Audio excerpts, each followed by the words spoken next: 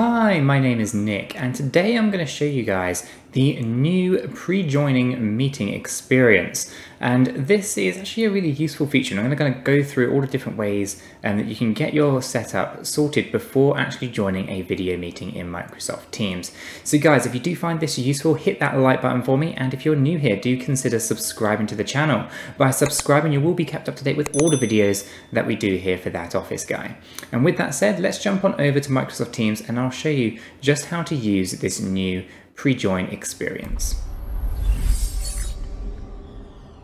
Okay, so here I am just on the That Office Guy general channel, and what I'm going to do is I'm just going to hop on over to the calendar quickly here, and I'm going to click on Meet Now. This is going to launch a new meeting, and I'm just going to maximize this so you can see what I'm talking about here.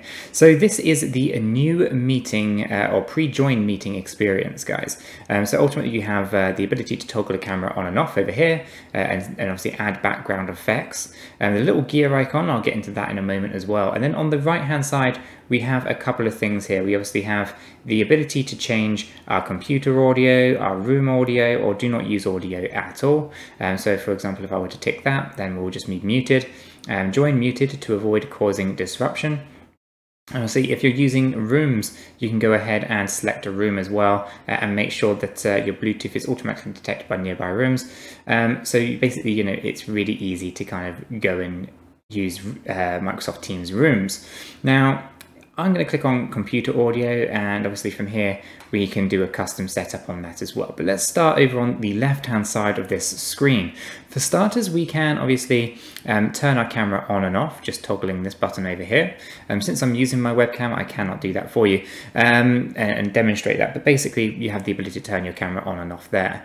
Once your camera is activated, you'll also be able to apply any background effects that you want to use, such as a blur background or use a custom background image.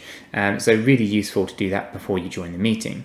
Over here we have the little gear icon, so I'm going to give that a click. That opens up the device settings over here on the right hand side. So from here we obviously have the audio custom setup, we have the speakers and the microphone that we're using, along with a camera as well. So we can choose multiple different cameras if we have them, etc. Okay, so that's what the gear icon does. Over here on the right hand side, we have the ability, as I said, to choose what kind of audio we want to do, and also have the ability to change our audio as well, right?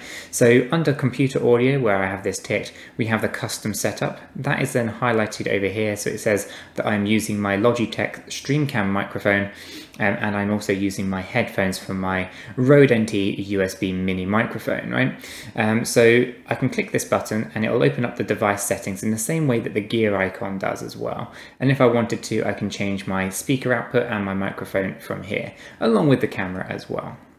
I'm going to close that down for now. Obviously, if I was on a phone, I'd be able to use a phone audio on here as well, but I don't, so I'm just going to leave that there. Like I said before, if we have a room set up, then we could also use a room for our audio as well. We don't have that set up at the moment, so I'll have to just use computer audio, or as I said before, we can tick the don't use audio button here, and that will basically allow us to join a meeting completely muted. Once you're happy with all your pre-set up settings here, what you can then do, go ahead and click on the Join Now button. If we click on Join Now, that then sends us directly into the meeting, right? And obviously all of those settings have been applied. We can see that there is audio turned off. We can see that we have our camera turned off as well. We have all those other settings already good to go. Now obviously if you wanted to change anything, we can head over to the More Actions at the top here, come from here and find the device settings, click on device settings, and straight away when we can change everything as well. So if we wanted to unmute ourselves, we can do that here. We can obviously do that here as well. And we have the ability to change our speakers and our headphones and anything else that we wanted to do here in terms of camera as well. So we can always get back to the more settings to be able to have a look and change whatever our pre-set up was, okay? So really useful feature, guys, to make sure that you know how to go about doing that. And likewise, if you wanted to apply background effects after you've joined a meeting, you can also do that in the standard way that you've always been able to. So really useful, guys, to just kind of know how to go about doing that.